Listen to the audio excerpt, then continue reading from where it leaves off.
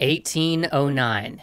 Imperial forces have trapped China's largest pirate fleet in a bay. The government has 95 ships, 1,200 cannons, 18,000 men, and 4 Western vessels. But the pirates have something no number of ships will overcome. Cheng I Sao, leader of the Pirate Confederation. By the time this is over, she will dictate terms to them.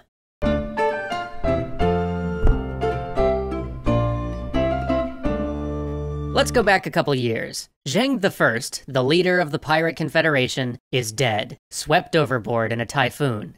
The commanders of the 6 fleets gather to choose their new leader, and those are some big shoes to fill. Cheng had been a good commander. He'd been with the pirates in Vietnam, where they'd served as privateers in a war that had transformed them from amateur bandits to a crack mercenary navy. And when the Vietnamese dynasty fell and the pirates were driven back to China, it was Cheng who founded their confederation and made them the masters of the coast, from the Pearl River to the Gulf of Tonkin. What man could follow that? But when the fleet commanders open the floor, the first to speak is a woman. 6 years prior, she had been just another prostitute in the floating brothels of Canton, but now they know her as Cheng I Sao, which translates to Cheng's wife, and she has a proposal. She will lead this confederation. After all, though Cheng had led the fleets, she managed the business operation. It was because of her that every salt merchant in Canton visited a pirate office to buy safe passage before setting sail. Because of her, they were rich, and every one of them knew that Cheng had made strategy with her at his elbow.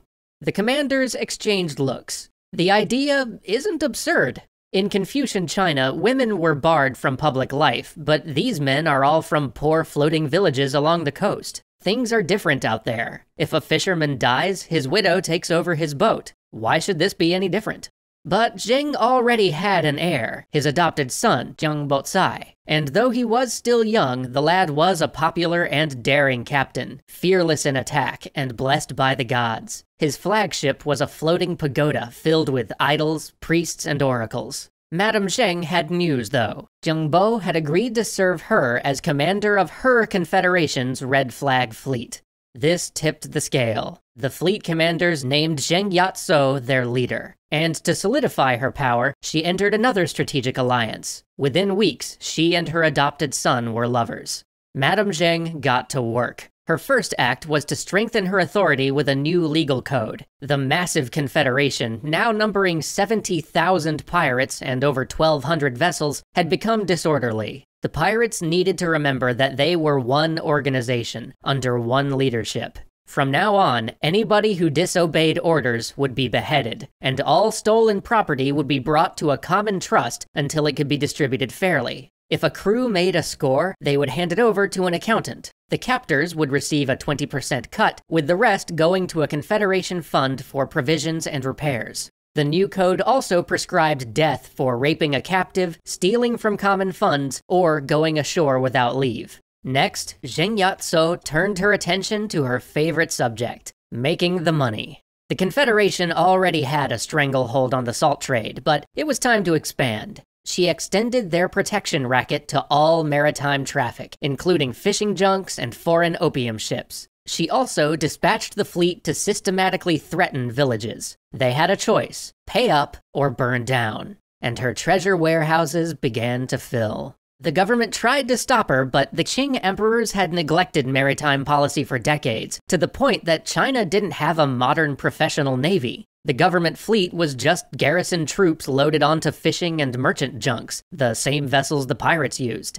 Madame Cheng's fleet, on the other hand, was a crack ambush force, trained to hide until their prey drew close. Then the fleet would sweep out of hiding, war junks opening up with cannons as small sampan loaded with spearmen rushed into boarding range. These tactics sent fleet after fleet of government junks to the bottom. But in January of 1808, the pirates killed a provincial commander, and Peking couldn't ignore the problem anymore. The emperor dispatched a new official, Bai Ling, with orders to quell this coastal threat. And he arrived just in time. For months, Madame Cheng had been planning an audacious operation, a full-scale invasion of the Pearl River Delta, with its rich trading ports of Canton and Portuguese Macau. In July 1808, Zheng Bo baited Canton's defensive fleet into battle and annihilated it. Now the path to Canton lay open. For a full year, Madame Zheng sacked the Delta. Pirates extorted villages and slaughtered whoever resisted, dragging off women and children as captives. Each depredation was bloodier than the last. The Black Flag fleet killed 10,000 people in a single expedition. Soon, citizens of Canton could hear pirate cannons on a daily basis. But the campaign was taking a toll on Madame Zheng's fleet. Raids were getting more costly. Their opponent, Bai Ling, had sent soldiers to train the village militias. He'd also clamped down on their supply lines on shore, forcing them to live on caterpillars boiled with rice. And the military was getting tougher too. Then, a British ship appeared, alongside 60 brand new Chinese war junks. Bai Ling had stooped to recruiting foreign aid. Usually, Madame Zheng had no problem outmaneuvering Western ships, but in river fighting, there was no room to operate. Within a week, she'd been driven away from Canton. With her personal squadron heavily damaged, she left Zheng Po in charge and went back to her base at Lantau to make repairs. And that is where Bai Ling caught her. In November 1809, Madame Zheng looked out to see sails on the horizon. 4 Portuguese ships. Her squadron had only a few vessels, largely boarding and scouting craft. Worse, most of her junks had beached for repair. She sent an order to every ship in the fleet: send help. 3 days later, Zheng Bo arrived with the Red Flag fleet. He brought bad news though. The Black Flag fleet wasn't coming. And the enemy fleet had grown: 60 war junks, 35 fishing boats, and 4 Western ships. The pirates only had 7 junks, which they moored bow to stern, blocking the mouth of the bay. This was a trap. The government had wanted Zheng Bo here. By threatening Madame Zheng, they had forced the pirates to withdraw from Canton entirely and gather all in one place. The Imperial fleet began its first attack, circling in to fire, then retreating to reload. The barrage lasted 2 hours until finally, a pirate sampan got close enough to hurl torches onto a war junk, detonating its magazine and forcing the enemy to withdraw. For days, Zheng Po burned incense and prayed for a southerly wind. Twice, the pirates marshaled for a counterattack, and twice the breeze turned against them. And then the fire ships came, 43 of them, 2 by 2, each vessel loaded with straw and explosives. The pirates, all moored together, were an easy target. It was a night of fire and gunpowder. Crackling ships drifted into the fleet, throwing sparks as barrels of powder exploded. But Madame Zheng and her captains kept calm, methodically staving off each vessel and towing it safely ashore. And then, a miracle. The smoke changed direction. A southerly wind sprang up, driving the last 2 fire ships back into the Imperial fleet. Madame Zheng ordered the beached junks towed out and made ready for sail. The next morning, they slipped the blockade with a wind behind them, using older vessels to shield the fleet from gunfire. In 9 days of siege, Madame Zheng had lost only 40 men and completed her repairs without losing a single junk. It was a stunning victory, but it exposed a fault line in the Confederation. The Black Fleet had taken a pardon and defected. Over the next few months, the Red Fleet would find itself simultaneously fighting Imperial forces, old allies, and Western ships.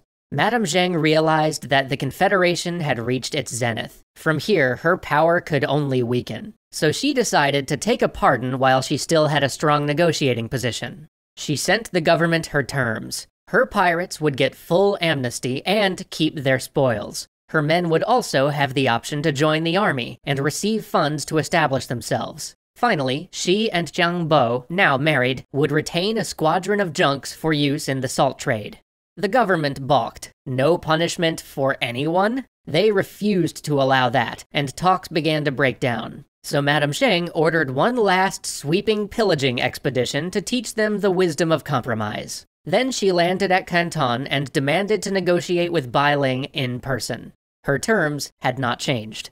Bai Ling caved on every point, but he refused to let the couple keep a personal squadron. How could he allow infamous pirates to maintain a fleet of ships? For days he negotiated, begged, and wheedled, but Madame Zheng just threatened to go back to sea, so he gave in.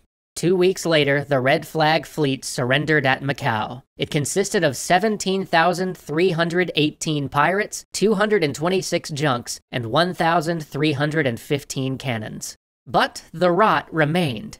Madame Cheng went straight, or at least as straight as an ex-pirate can go, running a gambling house in Canton. But the Emperor failed to see the warning sign her career represented. He continued to neglect maritime policy and showed no interest in creating a more capable navy. But what the Emperor ignored, others saw with perfect clarity. As Zheng's life waned, the British stepped up to the fault line she had exposed. 29 years after her surrender, a mere handful of British ships brought China to its knees, and the Opium Wars began.